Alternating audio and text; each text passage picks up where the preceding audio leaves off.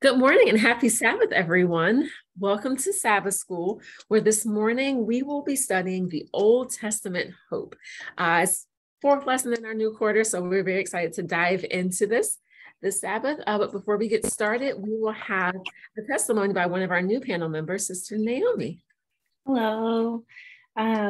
My testimony is that I've been praying a while for a check to come into the mail, and it has gone through a lot of ups and downs, and I've just been praying that God protect it and get it to me whenever that time is. And it finally came in the mail. So I'm praising God for that. Amen. Amen. And we definitely love praise reports as things are happening. And also we love to pray for you and for anything that's happening. So we will now take this time to go through some prayer requests that we may have out there. So does anyone on our panel have prayer requests? Yeah, I want to continue to pray for my next door neighbor, as she's recently come home from rehab.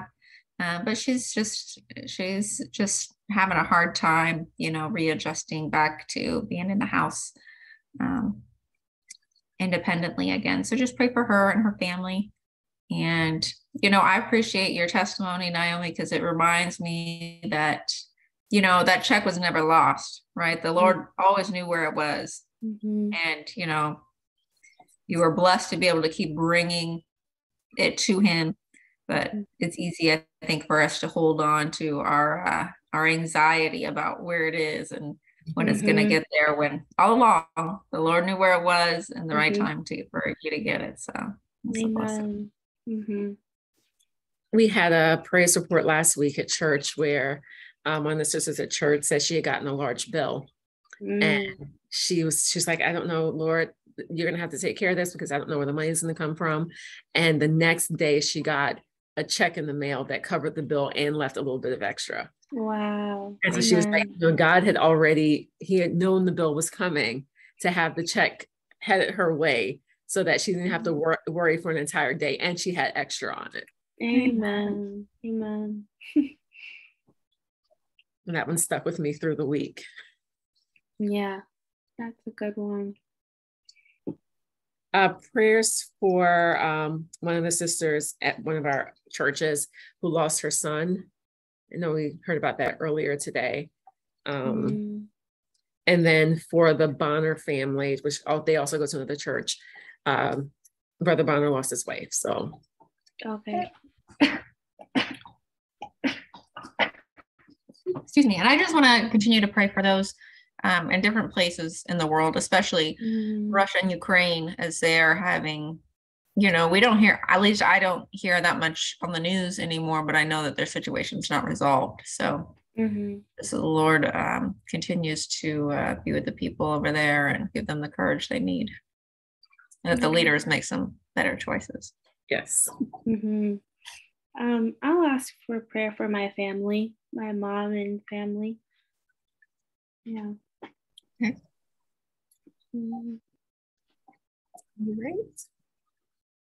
All right. If we don't have any other prayer requests, we will ask Sister Lindsay to pray for our prayer request and to open Sabbath School. Sure. Dear Lord in heaven, we thank you so much for taking care of us, Lord, for seeing the details of our lives and for promising to care for us. Thank you that Naomi has gotten this check that she's been waiting for. Lord, we also ask that you are with the families that have experienced loss and also those that are transitioning. Lord, we ask that you are with our brothers and sisters, different churches and different places in the world. Lord, we ask that you continue to sustain them and that they're able to see your love and your power even in rough situations. Lord, we ask that you are with our world leaders, Lord, that you might give them wisdom and clarity of mind. And also during this time, as we are opening your word to learn more about you, Lord, we just ask that you take away the distractions that keep us from knowing you better, Lord, and that we take this time to learn of you. And we ask it in your holy name. Amen. Amen. Thank you so much for that prayer. And we will jump right into our lesson. As I mentioned earlier, is the Old Testament hope. And, this quarter has been talking a lot about death and what happens after death and, the misconceptions about that. And so it's good to have hope in the resurrection. And so we'll look at where some of that hope is. A lot of this, it talks about, I always talk about the Sabbath lesson, and talks about like the mystery of life and how the earth kind of came from nothing. What does that final resurrection look like? So let's hop right into it. And we're going to talk about one of our old friends that we've talked about quite a few times through as we've been studying on the Sabbath School ministry, our good friend Job. So let's read Job chapter 19, verses 25 through 27. You said Job what? 19, verses 25 through 27. Okay. I have it. For I know that my Redeemer liveth, and that he shall stand at the latter day upon the earth. And though after my skin worms destroy this body, yet in my flesh shall I see God, whom I shall see for myself, and mine eyes shall behold and not another, though my reins be consumed within me. Okay, so at this point, Job had been through quite a bit. We know the story that, there's a lot of things that he didn't do anything. Like, he was faithful to God, got caught up in this like cosmic conflict of good versus evil, and lost his family, lost his cattle, lost his wealth. All he had pretty much was his life and his wife. That's right. And even his wife was like, why don't you just curse God and die? His friends weren't that great of friends, and keeping him motivated. And here we see that he is looking towards something. Why was he so determined in this resurrection? And how did he think he would see God? Like, what was his hope? It says, in my flesh shall I see God. And I hadn't picked up on that before, but it really seems like it's very clear. He doesn't want to see him in spirit, or separated from his body. No, he wants to see him in my flesh,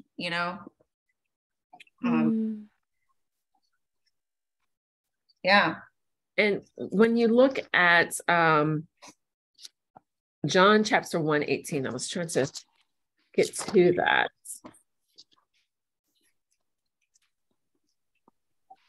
It says, no one has seen God at any time. The only begotten Son, who is in the bosom of the Father, he has declared him.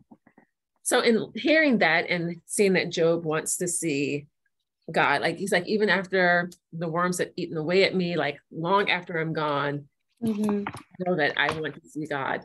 So what is this kind of foretelling us? Like, what's happening here? And why did Job have this type of hope that he would see God?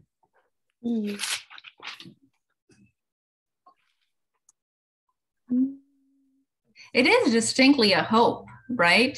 I think Job was friends with God. I've heard people say before, that they can't be sure if they're saved or not. But as you say that, it makes it clear that he was confident of his faith and what he was having his hope in.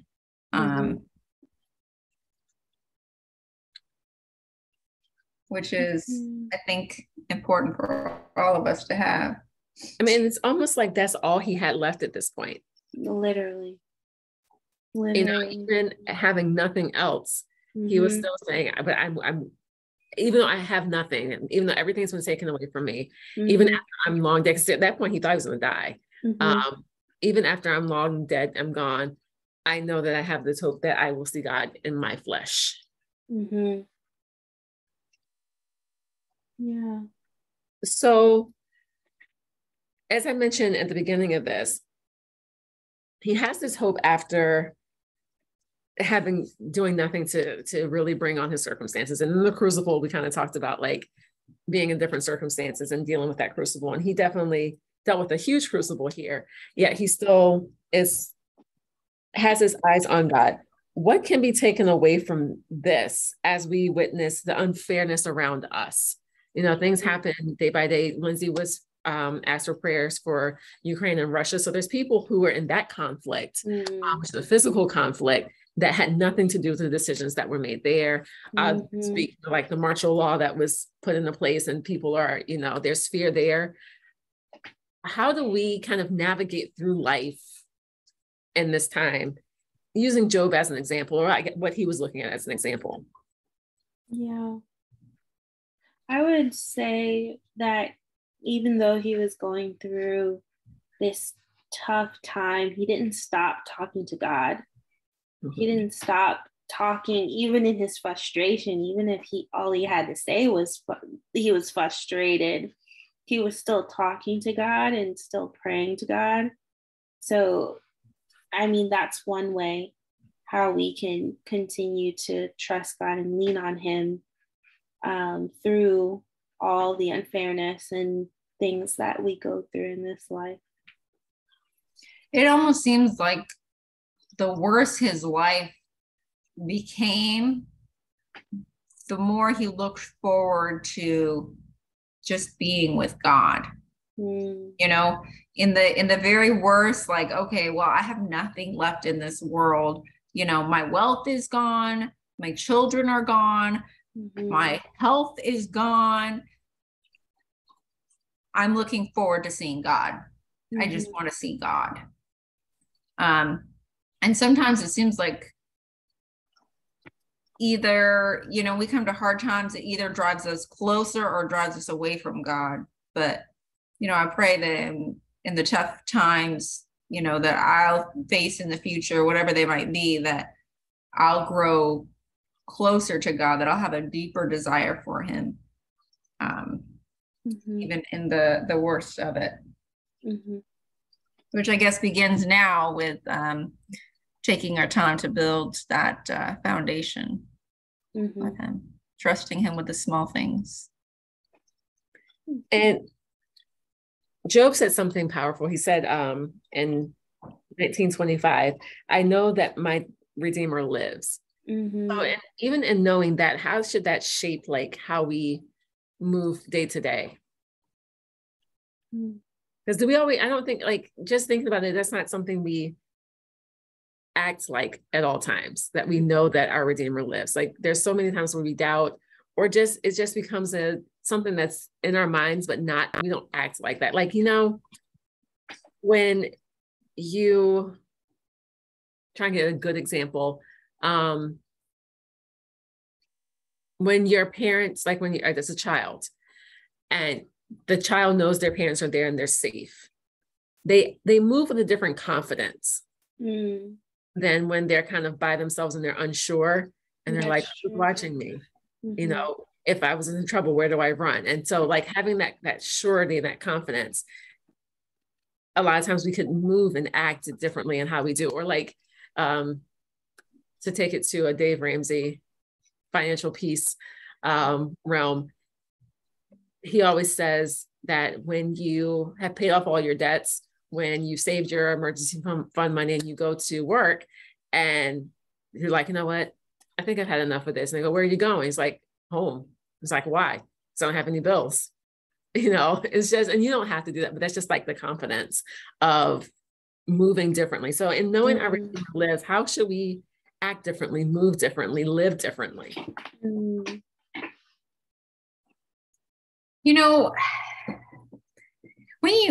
When you say it like that, it kind of puts things in perspective as far as we get stressed out and we get worried about things that we don't need to. Okay, so this evening, my daughter is 4 and we went out to a restaurant. It's like her favorite restaurant. She got to eat like her favorite things. We went on a nice walk and we had a nice lunch and we spent time doing lots of things that she enjoyed doing. And then when we were at the restaurant, she got a balloon and the balloon popped. Well, one popped in the restaurant, and then on our way out, we had gotten her a second one, and that one popped too. Mm-hmm. And I told her, we're not going back in the restaurant. It's late. We're not going back in. And so she is in her car seat and she's crying like the whole world has ended. And she says, this was the worst day of my life. Whereas literally just moments ago, she says, this is the best. This is great, you know? And I think when you look at a kid, you can say, like, literally everything else went well for you today. Mm-hmm. Your balloon popped at the very end of the day. Mm-hmm. But yet, I guess we do it in our own way, you know? Mm-hmm. We might, you know, the Lord is providing this for us, this for this. He's directing our paths. We see, you know, how he's working in our lives. And then something happens and we're just like, the whole world. It's it. That's it. We're done. And I think I've said this before, but yet, I mean, I still do it, you know, just put way too much weight in things that are not great in the whole scheme of things. Mm-hmm. Yeah. Almost to that, reminding ourselves of how he has worked in the past, and maybe journaling that to further emphasize it in our minds, because sometimes we're visual people and just like experiencing things, sometimes we forget, and we forget until, I mean, we're reminded, and sometimes that reminder could be through journaling about the good things he has done, so that we can look back on them. Yes. And I think it's a blessing even, you know, to study the Bible, to study the lesson together and be reminded, you know, as I hear your testimony, it can inspire me. And as we share it with the internet, it can encourage other people. And that's one way. But sometimes we might not be connected to people that we can share spiritual things with. So you're right. Journaling is it's a blessing too. And then you can look back, because I forget things really quickly. I mean, a year or two ago, it's nice to look at those things, but I've forgotten it way before then. Mm-hmm. Like sometimes I'll read things I've journaled and be like, did I write this? I don't remember this at all. Like there's not any remembrance. Mm-hmm. The Lord is patient. He still continues to bless me. And I think taking the time to just stop and take in what's around you as well also jogs your memory. Mm-hmm. You know, a lot of times we're moving so quickly and we're going here, going there, and we don't just stop and breathe to allow our brains to even rest enough to remember. Mm-hmm. Mm-hmm. So let's move on as we're going to head over to Psalm chapter 49. And let's read verses 6 through 15.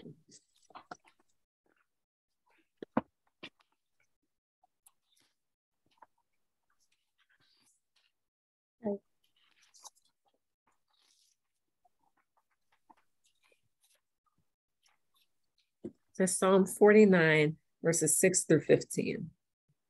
Okay, I have it. And that was 6 through 15? Yes. Verses? Okay. Those who trust in their wealth and boast in the multitude of their riches, none of them can by any means redeem his brother, nor give to God a ransom for him. For the redemption of their souls is costly, and it shall cease forever, that he should continue to live eternally and not see the pit. For he sees wise men die, likewise the fool and the senseless person perish and leave their wealth to others. Their inner thought is that their houses will last forever, their dwelling places to all generations, and they call their lands after their own names. Nevertheless, man, though in honor does not remain. He is like the beasts that perish. This is the way of those who are foolish, and of their posterity who approve their sayings. Like sheep they are laid in the grave. Death shall feed on them. The upright shall have dominion over them in the morning, and their beauty shall be consumed in the grave, far from their dwelling. But God will redeem my soul from the power of the grave, for he shall receive me. So in looking at this, how does the psalmist contrast what will happen to those who with assurance and those who perish without it, who are pretty much dependent on themselves? I kind of see that those who are dependent on themselves, everything down to beauty, everything of theirs will fade, will pass away, will never come back again. And those who are trusting in God, their soul will be redeemed. And that will last eternity. And so in looking at these two groups, how this, because obviously this was a while ago, this was yesterday.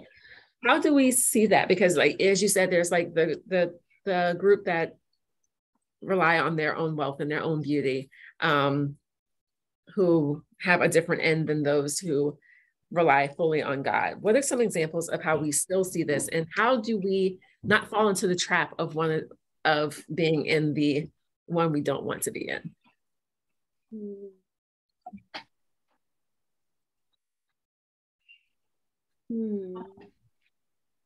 I mean, I think all of us, and the most obvious way is, I think, with our jobs, right? The fact that I think sometimes we give ourselves the extra pressure, but also we have a certain amount of pride. You know, I can do this, I can do that. You know, that's how I make all this money because of what I'm doing. But the thing is that we can't do anything without the Lord. And I think when we really pause and take time to see the Lord working, and not just ourselves, it's humbling, but I think even more than that, it gives you peace, because you're not having to solve all the problems. You're not having to, be the best or know the next step, but that you can trust that he is directing it for you. Not that you don't sit back or you don't go to work, but that the Lord is giving you the ability to do the things that you do. That was actually my next question, is do we not strive for the accomplishment, strive for the wealth, strive for, being our best? Is that what this is saying? But you kind of answer that a little bit. If we want to dig deeper into that, though, by all means. I was just, digging behind what you were going to say next. No, I think, it's easy for us. And it doesn't matter what your job is. I mean, you can be doing the humblest of jobs, yet if you are taking on that responsibility without submitting it to the Lord first, we can all fall into the pit of pride, and also of carrying that burden. They go together. So you're saying that these two groups aren't necessarily about money or accomplishment in themselves. It's more about the spirit that you have. Yes. Either way. So the wealthy can be saved and the poor can be lost. Yes. Which is good news and bad news. The Lord knows our hearts. I think we think about all these things, and we see it differently than God sees it. Yeah. And I think that's important to understand, because a lot of times we try to make these things very black and white, or not black and white, but almost like a checklist to say, oh, this says that the wealthy that, because it says the wealthy that depend on their own beauty and accomplishments, that they thought that was going to get them where they need to go, would be in that one group, and will forever vanish. And they go, oh, because he has money, he's not going to make it. And it's it's not a straight checklist that's out there. It really is what's in your heart and your soul. Yeah, and I think as I was thinking about it, that's why I think sometimes people are led into depression or hopelessness, is because they feel like, maybe at one point they thought that they were the very best at something, or they thought that they had such and such a skills, and then something happened and either they're not able to do that anymore, or they see, okay, well, other people can do that better than I can, or I don't know what's going to happen next. I lost my job. I don't know what's going to happen next, or I lost my family. I don't know how to deal with this. But it's hard for people to continue to trust, to move forward when they have only themselves to look to. It's a greater burden than God wants us to have. He wants us to take his burden. He says his burden is easy, and his yoke is easy, and his burden is light. It's almost that we get dependent on what we see. We get really dependent on what we can see when God is working in ways that we can't see. And I recently have been through kind of a couple situations where I had to trust God in what he was doing and what I couldn't see, even though it meant this wasn't my plan. This plan didn't work. This plan didn't work. This plan didn't work. But I had to just go back to the basics of, I know he loves me. I know that he wants to protect me. I know that he wants good for me. And remembering his promises when I couldn't see where he was trying to take me, when I couldn't see where he was trying to lead me to in that moment, I just had to go back to his promises, which kind of goes back to reading the Bible and really trusting in those promises, and look to him rather than looking around. Look to him. And Naomi, as you say that, it reminds me, you said the things that I can see, and that it reminds me of the text that talks about, that's what faith is. It's the substance of things unseen, right? So as long as we can see what God is doing and what the next step should be and how things can be taken care of, our faith can't grow. It takes being in situations where we can't see the solution. We don't see that we're even on the right path for the solution. And that's how our faith can grow, which is never comfortable, because I always like to see my steps like a 5-year plan, but the Lord, he doesn't send those out, not even with all the technology there is. And it's interesting because when you look at Job, we just talked about, like, that was completely unseen. Like, he didn't see the bad or the good coming. And I think that is so true, that we don't know what's going to happen when. And I know I'm one of those impatient people too, Lindsay. I'm like, I want to know what's going to happen next. And my dear husband reminded me, he's like, why? Why do you need to know? Like, that's not for you to know. I was like, yeah, you're right. He's like, and if you knew, you would probably mess it up. So just deal with the Thanks for that vote of confidence. Yes. Over there. Because we try to go ahead of God. Like, if God says, Abraham did it. If God says, I'm going to bless you with these things, we're always looking like, when is that going to happen? How is it going to happen? Is this the way it's going to do it? Well, this has to be my plan. Like, this has to be how it's going to happen. So I'm going to force this to go through. When God's like, no, that's not actually what I wanted. I want it to be over here, and this will be higher up here. But you just force another way because you knew too much. So But you know, over and over again, we should know this, because we look at, for example, how when the children of Israel were to cross, I think it was, I don't remember which sea, but going into the promised land, and the priests were carrying the Ark of the Covenant, and God said, okay, when the priest's feet touch the water, that's when he was going to work a miracle. That's when it was going to be split. Or like when he told the 10 lepers, when Jesus told the 10 lepers, go to the priests and show yourselves to the priests. They weren't well at that time. Mm-hmm. They weren't even a little bit well. They weren't feeling better. Mm-hmm. There was no good, warm, fuzzy feeling. No physical manifestation. They literally had to go on faith before there was any change. Mm-hmm. And so let's look at David, because he also had something to say about this whole seeing God again. Let's read Psalm chapter 71, verses 17 through 21.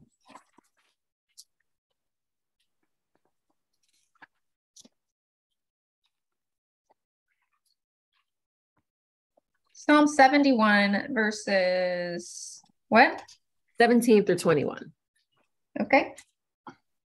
O God, thou hast taught me from my youth, and hitherto have I declared thy wondrous works.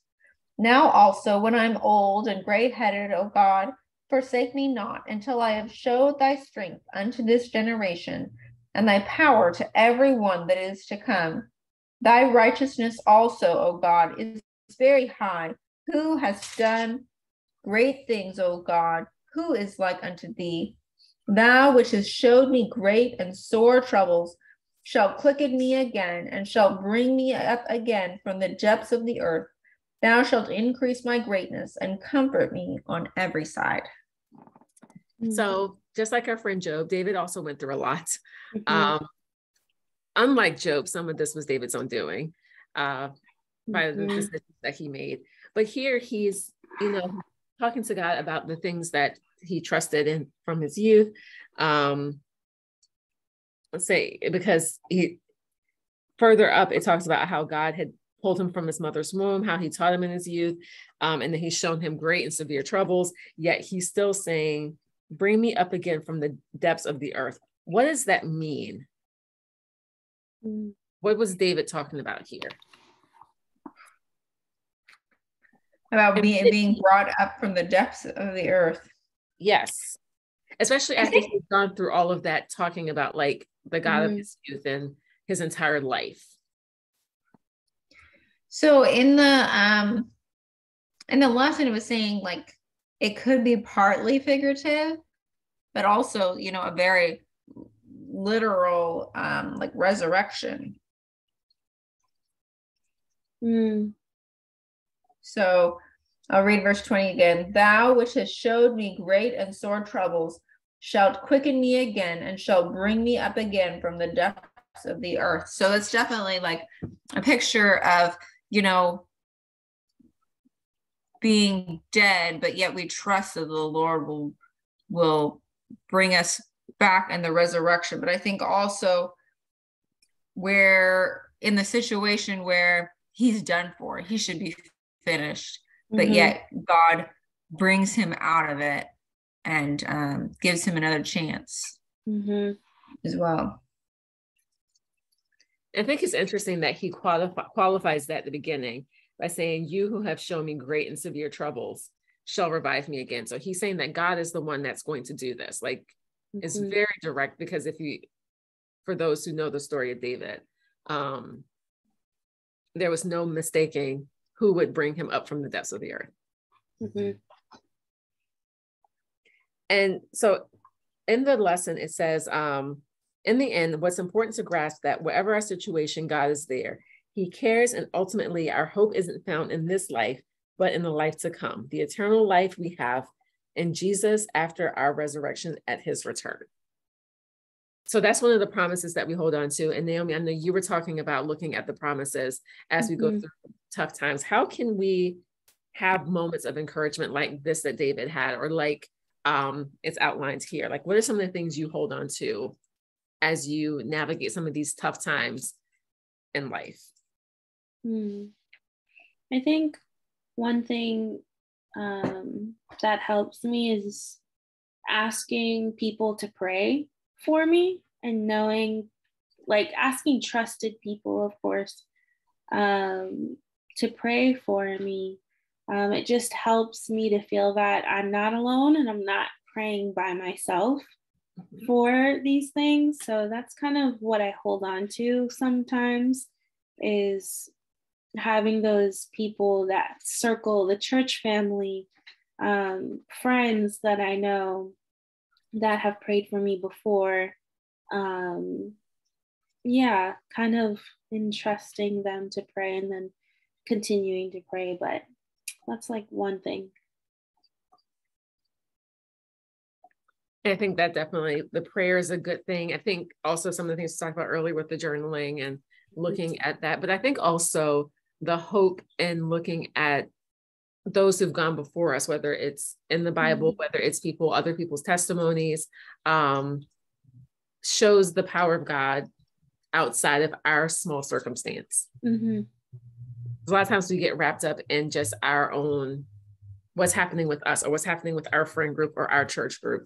And we don't see outside of that, the larger picture of awesome things that God does. And then to rejoice with others in their blessings.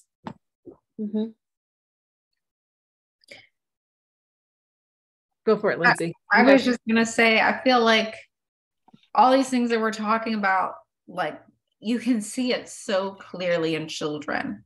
And yet when I'm an adult and you'd like to think that you've grown past that and you can see the bigger picture better and everything.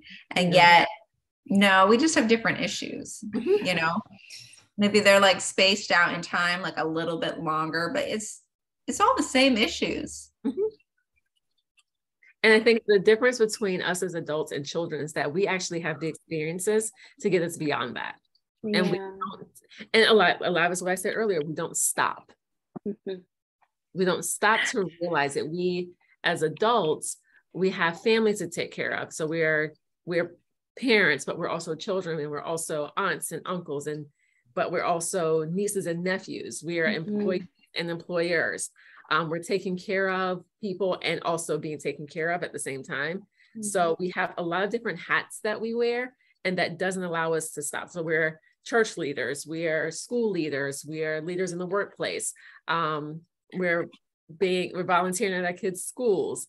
So it's so many different ways that we're being pulled, that the amount of time that we even study is full. It's not just time to sit and reflect. And so we don't get to see these things. So it's a lot of times, if we stopped and looked at our own self for 5 minutes, we would go, oh, wow, I can't believe I'm behaving in this way. But we never stop to reflect on that. I feel like I need to put that in my schedule. To stop. Yeah. I am finding the importance in that day by day. Let your brain it's amazing the things that God will put in your brain when you're not thinking. Yeah. And I think, like, in this society more than ever before, there's not like, think of it back in the day, people would have to get from point A to point B. They'd be walking for long distances, or they'd have to wait for something. They'd have to just sit and wait. But now, if we're sitting and waiting anywhere, we're reading something on our phone, checking our email, sending a text. Like, there's always some way to be doing something. We don't have that time where we have to just sit and wait, So we're not good at it. Sitting and waiting. And it's almost, go ahead, Naomi. And I was going to say, sometimes it almost feels bad to be sitting and waiting, as in, like, what am I not doing right now? Like, I should be doing something, or what am I not doing that I need to do? Like, our brain is just constantly like going, and like you're saying, like stopping and taking that time is really beneficial. I just think about like movies where you see people who live in the country and they like come home at the end of their day and they might read the newspaper, they have it there, but then they just fold it up and put it on the side and they're just sitting on the porch. Yeah. Where are those people? In movies. In movies. Oh, right. They're in movies. Mom But you and think about it, and it's normally like set, 40 or 50 years ago. But they just sit. Like they're at the front porch, the sun is going down and they're just kind of reflecting. And I think that's where we see the goodness of God, because then you see the beauty of the sky, you see the beauty of the land, you enjoy your home and the blessings that come with being at that home.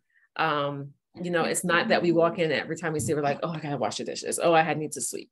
Oh, I need to get in the yard and do this or pull weeds. They just get to sit and enjoy the children, even running around and playing, enjoy the breeze. So I think we have done ourselves a disservice by becoming so busy. Even when we're doing nothing, like you said, Lindsay, we're busy. Even when we're sitting and not reading our phones, our brains are going at the speed as if we were. Yeah, thinking, okay, I need to send this email and I got a message from so-and-so. I need to check that. Even though, it might not even be in our hands, but it's the norm now too. When you had to write a letter and wait a week for it, imagine waiting a week for a response on something. Yeah. Or someone can only call you if you were at home. Yes. And you have to leave a message if you're not at home. Sometimes I wish I could go back those days. Yeah. Or you had to see people in person. That's true. I think we fast-tracked this technology, like the separation from people, since the pandemic, and then we don't even have to go somewhere to be very connected with a lot of people, which means that we're not really connected, because you don't get to, like, I have coworkers that I've been working with for 2.5 years. I have no idea how tall they are.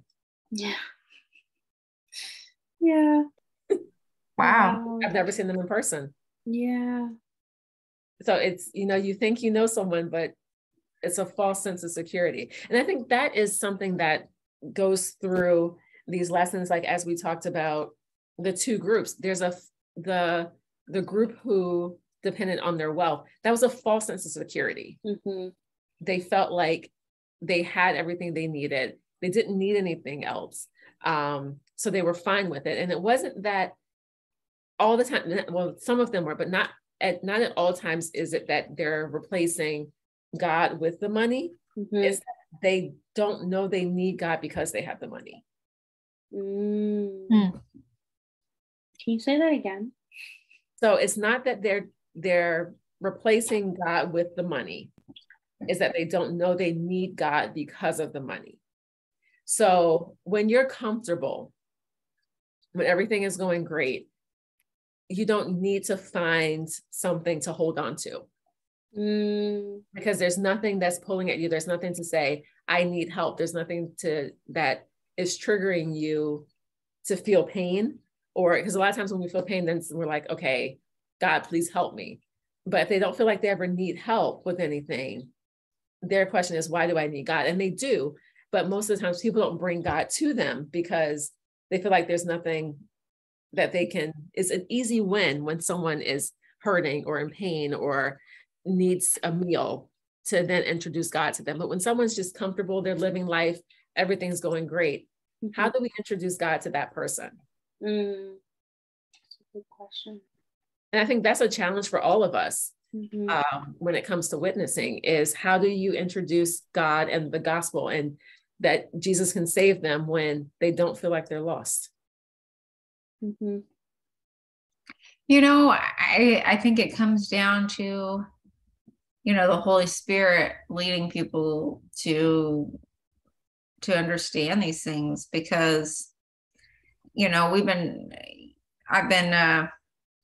I've been talking with my kids about, telling people about Jesus. Well, how do we do that? Like, that person, maybe they don't know. Should I just go tell them? But it's more complicated. because people aren't always ready and we don't always know the timing, but we can pray and we can ask for the Lord's leading.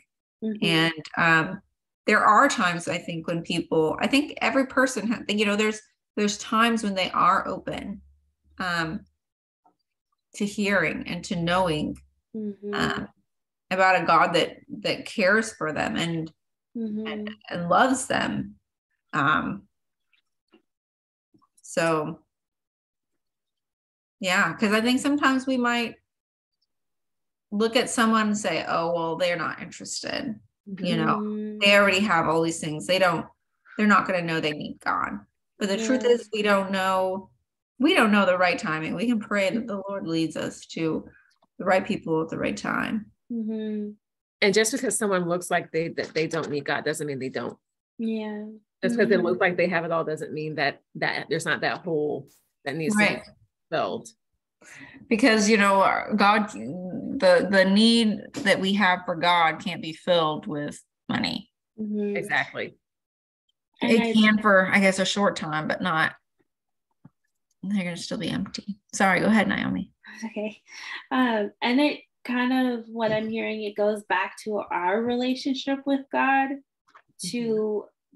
and building that in order to trust, to know where he's leading us to share him. So it's kind of like you're building on that relationship with God to know his voice, to know where he's leading you, who he's leading you to, and then even praying for a door to open to share God. We have to be in tune with him to know that it's God, opening that door, making that opportunity for us to share. So I'm kind of just hearing it's kind of going back to our relationship with God. And then that flows out us sharing who God is. Yeah. And so let's look at two other groups that Isaiah talked about, because I think this is important as well. So I'm going to read Isaiah 26. I'm going to read verse 14 and then 19. So verse 14 says, they are dead. They will not live. They are deceased. They will not rise. Therefore, you have punished and destroyed them and made all their memory to perish. And then verse 19 says, your dead shall live. Together with my dead body, they shall arise. Awake and sing, you who dwell in the dust, for your dew is like the dew of herbs, and the earth shall cast out the dead. So it talks about two different sets of dead people, essentially. What are the difference between them, and why are there two groups?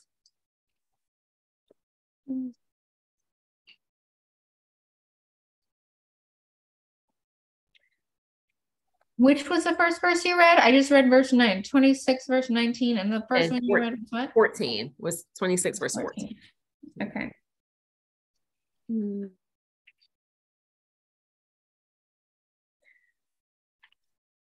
Well, it seems like the first group, verse 14, are those that are deceased and they stay deceased. Everything is wiped from their memory. And then verse 19, it seems like they're talking about the dead man shall live, together with my dead body shall they arise. Awake and sing, ye that dwell in the dust, for the dew is as the dew of herbs, and the earth shall cast out the dead. So one will remain dead, and then verse 19 is talking about awaking and singing, like death can't hold you when you know the Lord.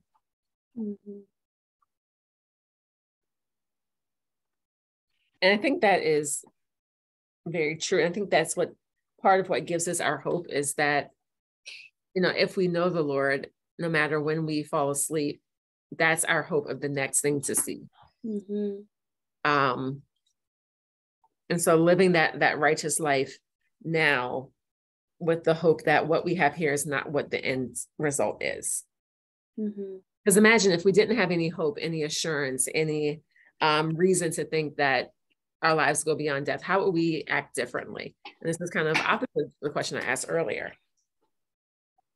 Can you repeat the question? Yeah, if we didn't have like any hope, any assurance of what is going to happen after, if we thought that, you know, once it's the end, it's the end, that's all that happens.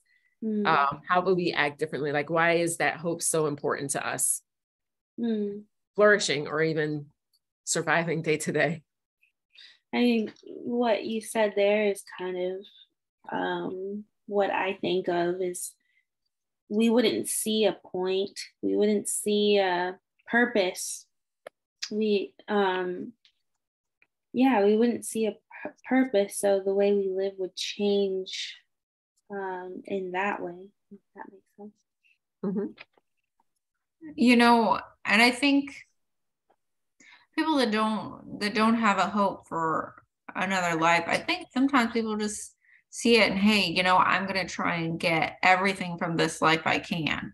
You know, I'm going to try and see everything I can see and do everything I can do and be the best, you know, basically just do the most for myself that I possibly can. And then they get through it and they're like, but why? It was all meaningless, you know, just like Solomon said. I mean, he was one of the most, if not the most wealthy men in all of history. You know, he had everything that he wanted. He could simply just obtain, you know, and they would get it for him. He had like 1,000 women. He had all this wealth, you know, and yet at the end, he said, it's all vanity, you know? So even if people do feel like, oh yeah, I'm going to get everything. I can do it all. At the end, it's still, it's empty. What for? What for? Whereas the life we live here in this world, whether it's filled with good things or whether it's filled with bad things, it's nothing compared to the hope that we have. And I think that hope takes us well beyond anything we could imagine on those days. Just feel like we can't move. And when you look at those who don't have the hope, you definitely see the difference in how they behave. The whole YOLO generation, you only live once, being reckless with things, you know, all of that, it stems from not having that assurance and that hope. And so let's look at another set of verses in Daniel chapter 12.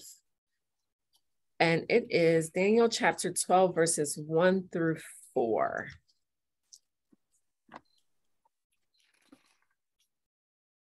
I can read. Okay. Daniel chapter 12, 1 through 4. At that time, Michael shall stand up, the great prince who stands watch over the sons of your people, and there shall be a time of trouble, such as never was since there was a nation, even to that time. And at that time, your people shall be delivered, every one who is found written in the book. And many of those who sleep in the dust of the earth shall awake, some to everlasting life, some to shame and everlasting contempt. Those who are wise shall shine like the brightness of the firmament, and those who turn many to righteousness like the stars forever and ever. But you, Daniel, shut up the words and seal the book until the time of the end. Many shall run to and fro, and knowledge shall increase. So these verses talk about resurrection hope.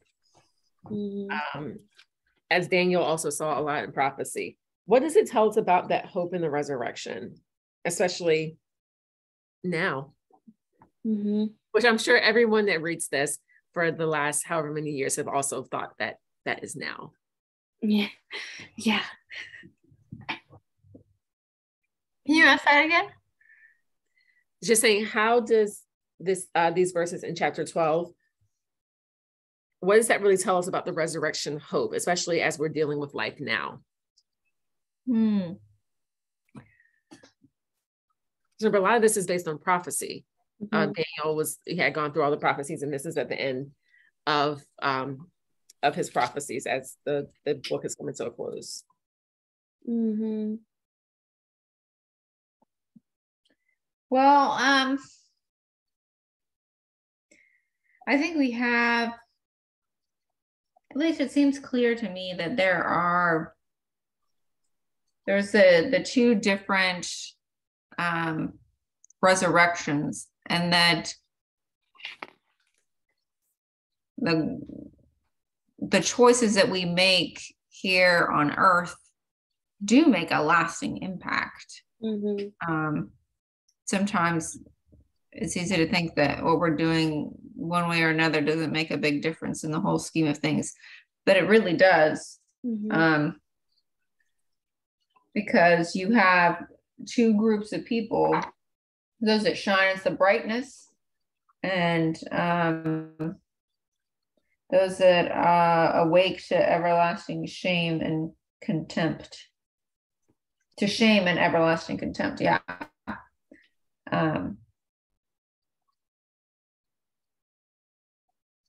And verse 4 is interesting. Daniel shut up the words and seal the book even to the time of the end. So I know Kristal said that everyone's been thinking it's them, but we're going to say that's us. And many shall run to and fro, and knowledge shall be increased.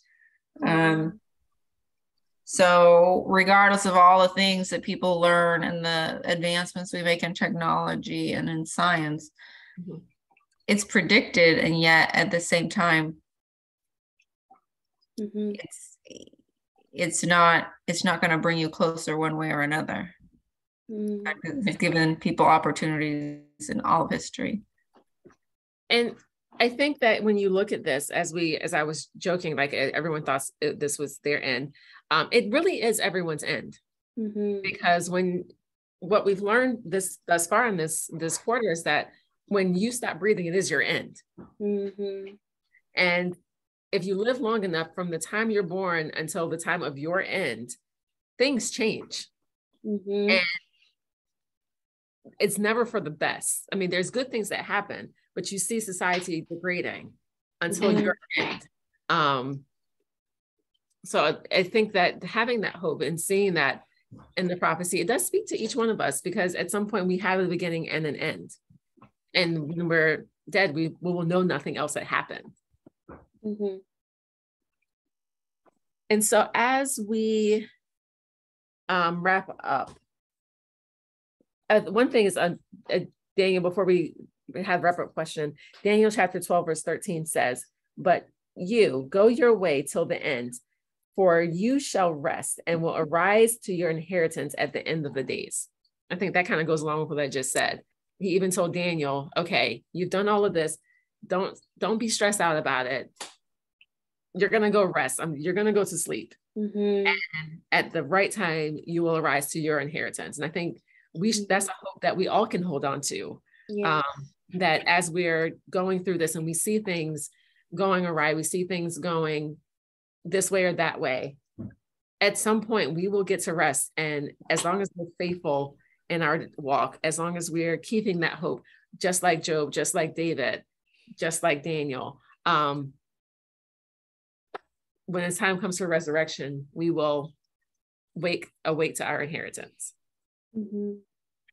So the wrap-up question is, how does the biblical view of the resurrection give us a different outlook on death and despair, and on life and rejuvenation?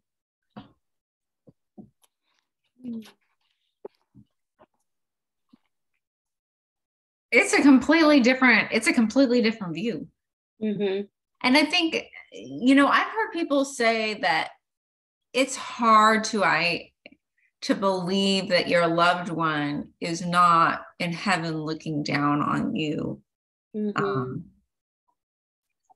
or whatever the case may be. But I mean, honestly, in life, in the most difficult times, the thing that I want the most is rest, and sometimes it's not even just sleep, but it's it's peace, and it's just not thinking about all the things that are going on in this world.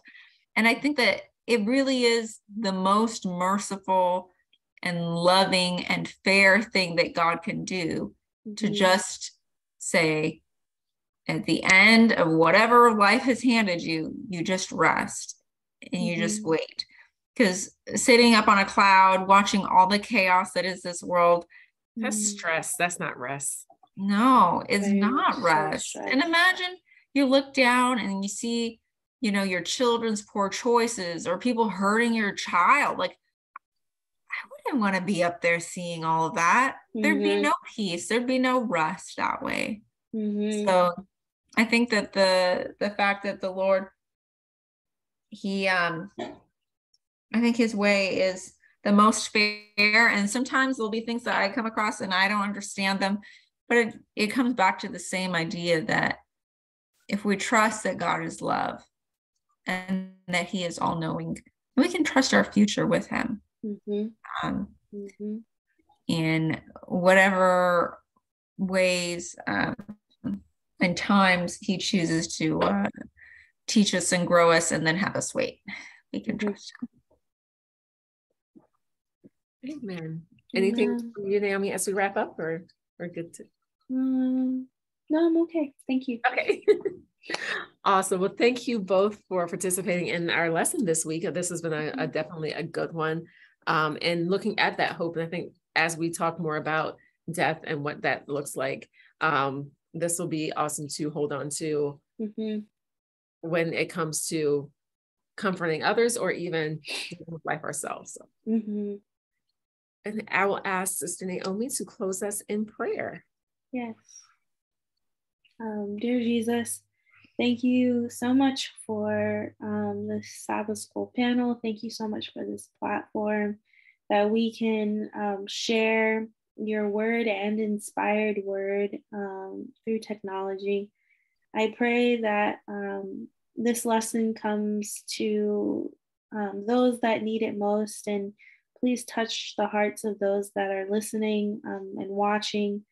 And I also pray that you please help each of us in our relationships with you, help our focus to be on you, even in our tough situations.